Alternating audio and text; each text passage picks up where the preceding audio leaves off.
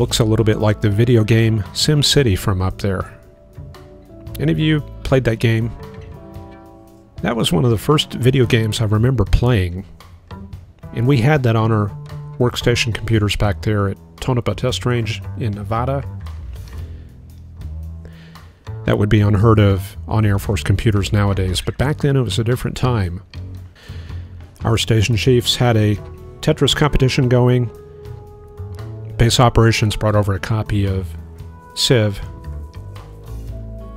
And yeah, we had that early gaming culture going at work. Different time. Anyway, those are just old memories. Let's check out what's happening this evening. And there in the distance to the south you can see anvils. Way out there, probably almost 100 miles. Those are thunderstorm anvils in the Houston area. And those are heading north towards College Station, east of Waco, and maybe even Tyler. That's very common during the summer months, especially in June. And it produces a little bit of shower activity around here in the early evening. And there's a look at the weather picture for this afternoon. We have definitely slipped into summer. I'm seeing 80s and 90s all over the map, except for the Northeast, where we've had a little inrush of cold air at the usual places up there in New York, Pennsylvania, Michigan. So the temperatures, well, we're not getting 40s and 50s like a few weeks ago, but we are getting 70s and some very cloudy weather. And the leading edge of the front is down there in the Ohio River Valley. And then we've got tropical air covering the entire Great Plains, all the way from Texas up to North Dakota. Pretty much 80s all the way up through there, and 90s down along the Gulf Coast. And there's, you can see that sea breeze moving north, running from about Victoria up to the Woodlands and maybe up towards the Lufkin area. And then we go out into the southeast U.S. and we've got much more numerous storms. Looks like one good complex over the Boston Mountains of Arkansas, and then just numerous cells across the southeast, and a kind of a congregated line there around Jackson, Mississippi, into the Alexandria, Louisiana area. Also some pretty well-developed storms on the high plains around Cheyenne. Scottsbluff there getting some outflow winds. And then we are starting to see the appearance of the dry line on the Great Plains, pretty much from the Cap Rock up towards around, let's see, around Grand Island, no, not Grand Island, North Platte. And some modest 40s and 50s dew points to the west of there. You can see there's not much of a westward push except around northeast Colorado. So with that kind of parallel flow along the dry line, you're not going to really firm up that contrast. And you can see it looks very summer-like. And in the summer, we do tend to get a lot of storms going up around Lubbock, Amarillo. They tend to be disorganized and high-based, but they're there. In the southwestern U.S., very hot. We've got 111 there. Forgot what station that is. That's north of Yuma. And the San Joaquin Valley, very hot. 97 up there near Red Bluff, 96 east of Sacramento, 98 at Fresno. So the blast furnace is in full effect. Up in the northwest U.S., we got another cold air mass coming down south. It's kind of moderated the temperatures in that area. And then up in Canada, baroclinic system there moving out of Saskatchewan into Manitoba. And behind it, some cool blustery conditions. There's a look at the SPC overview map, and you can see that they've got that slight risk there, pretty much tailing that front, and then cutting over to Kansas in the middle of that return flow, and then we get up into the high plains, and we've got that upslope and dry line, leading edge of the cold front activity. And most everything right now is severe thunderstorm watches. And this also illustrates that the activity across the southern U.S. is very disorganized. So based on that, we don't really have to look at too much. But one thing I do see in the northeast U.S. looks like some fast-moving storms there in northern Pennsylvania. So I'm going to circle back to the surface map. And those storms are going to be about right in there. And this looks to be behind the cold front. Looks like there's still residual moisture through this area. So the mean tropospheric flow probably mostly out of the west and northwest. And that's helping to carry a very strong forward movement on those cells. Now, you know, based on this, I might even modify the analysis. I can see 88 there in Wilmington, 95 in Washington, D.C. Wow, sultry day. I guess with those protests going on in D.C., that heat is probably going to add to the tempers in that area. So let me see, where's that cold front? Yeah, you know, I might go with something like this. Kind of connect that back. And then the warm front. That's very tricky, but I see 88 there in Wilmington, dropping off to 77, then 79. So it's kind of the same air mass from Boston to New Jersey. And then it falls off rapidly. So maybe I'm going to go with something like that, perhaps. Okay, and then just finishing that off. Yeah, I think that's what we got going on there. Occluded front there in Quebec, and then we pick up that frontal system in Pennsylvania. Now you notice that the isobars don't really follow the fronts too much. That's because I've got the smoothing kind of cranked up, and I've got a very coarse analysis algorithm. Let me just show you real quick. Now we do draw these maps in digital atmosphere. And under the analysis tab, I've got this analysis type. The past couple of days I've been using this nearest neighbors just so I can get the maps cranked out fast, but I do get much better results with Cressman. And I'll show you what I mean. This actually uses weighting, and it looks at all the stations. It doesn't over smooth stuff. And let's see what kind of results we get. Yeah, that's the thing about analysis algorithms. A lot of people take them very literally. And when it doesn't identify a low, people get concerned and they think that the program is failing, when in fact things are just oversmoothed. And a lot of work with getting a really good machine analysis is getting those numbers right and picking the right analysis method. Now you can see it's a little bit noisier. See all those highs and lows way out here? That's mathematical noise. So that's not really great either. But you do see definition out here in Montana where there's a low kind of in this area here. So let me fix it. I'm going to turn up the smoothing a little bit. Well, that's not great, but I'll go with that. And we'll add the fronts. I don't know, it's probably getting a little bit messy, so I'm probably going to have to experiment with that, but we'll take care of that. Let's look at the satellite data. Here's the picture in Texas a couple hours ago. You can see that sea breeze right there, and the anvil is kind of trailing backwards. Now let's run that forward, and you can see the whole thing moving north. Leading edge from about the Lufkin area all the way back to just southeast of Austin, and it is propagating north. Now typically around 6 p.m. to 7 p.m. is when this stuff dies off. And at the very latest it will hang around to 8 or 9. On rare occasions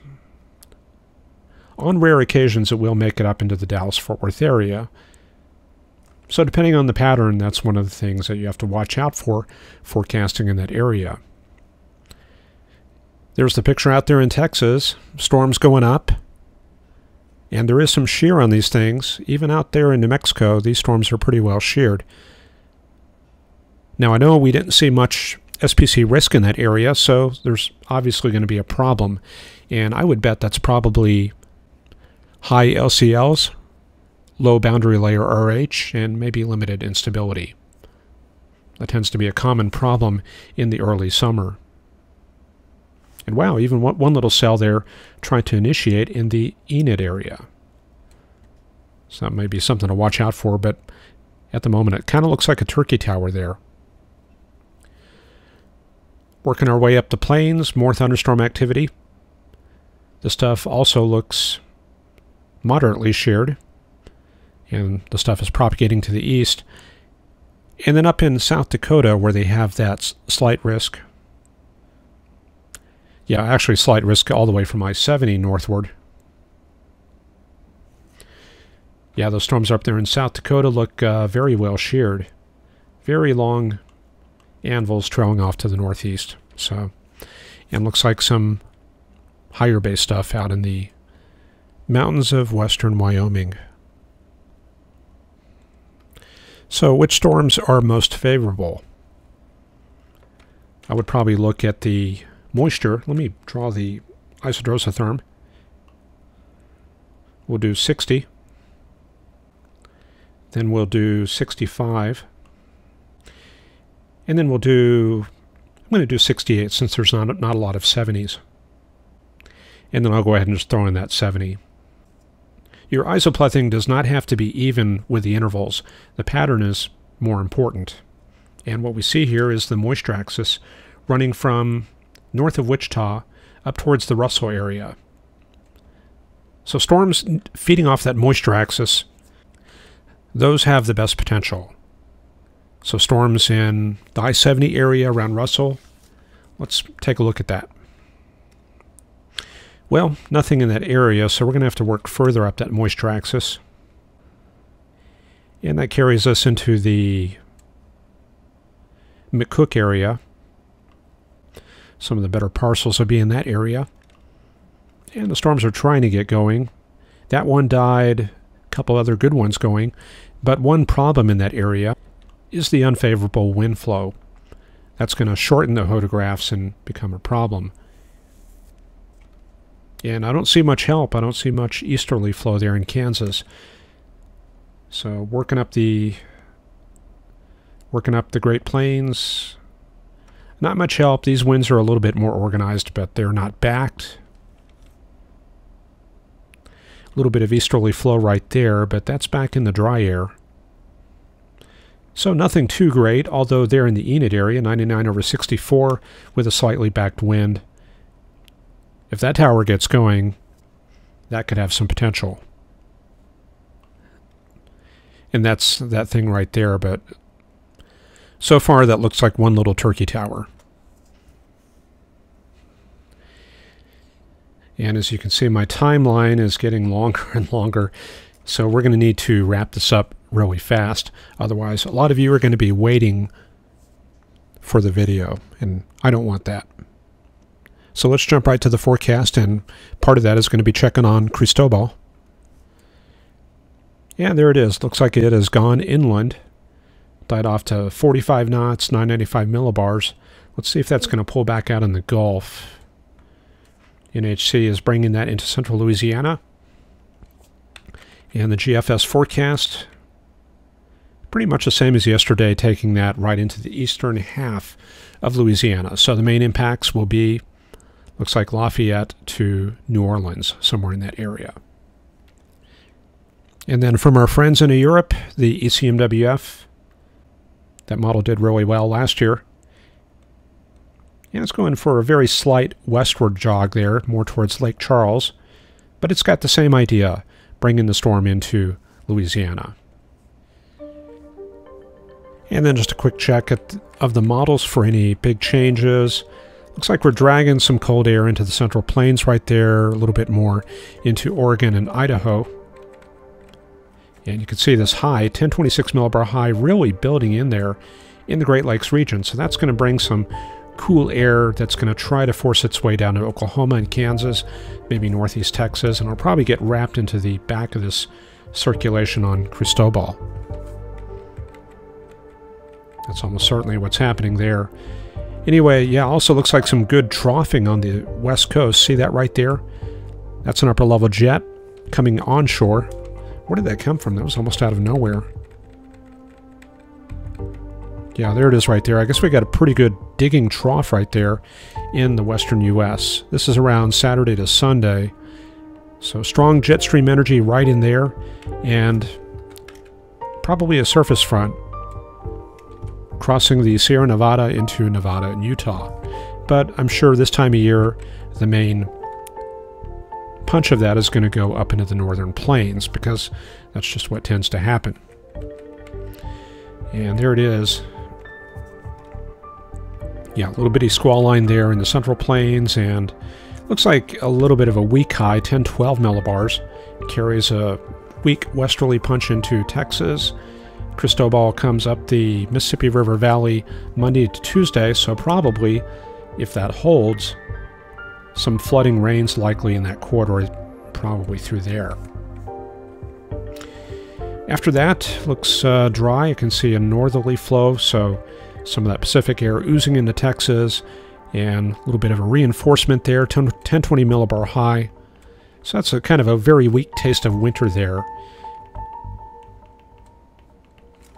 Cool, dry air coming into Texas. It will be heated up, you know, of course, but we're not going to have that awful, sultry, tropical air in the southern plains. Of course, that is going to put a damper on storm chasing, unfortunately. So let's see what happens. High starts moving out. We start establishing the southerly flow around the 12th. This is a big change from the models. I think they were going for kind of a central plains system, and I think they backed off on that. Anyway, yeah, let's... Wow, another big high coming down, 10:30. Okay. Hudson Bay vortex is not done. More cold air coming south, and 540 decameter thickness in Michigan in June. Okay. Well, so be it. Another Pacific system coming inland. So more unsettled weather for the northern plains there. Looks like that crosses over into Illinois next week. And we get to the end of the run. So that's the quick high-speed look at the forecast, and now it's time to get this wrapped up and edited. And I think that's all I got for tonight. The weekend is starting to approach here. And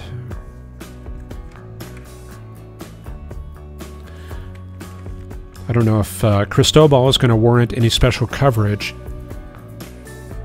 Typically, landfalling tropical storms, especially in Louisiana, are not really all that impressive. So I think based on this, we're going to give the patron donors a special video Sunday or Monday, maybe both days. And then we'll be back as usual on Tuesday. I don't think this is going to warrant a live stream. That would need to be a landfalling hurricane or a moderate to high risk day with tornadoes. And I don't see anything like that soon. But we will try to do that someday soon, a live stream, once the weather cooperates. Okay, that's it for today. Have a good evening, and we'll see you tomorrow. Bye-bye.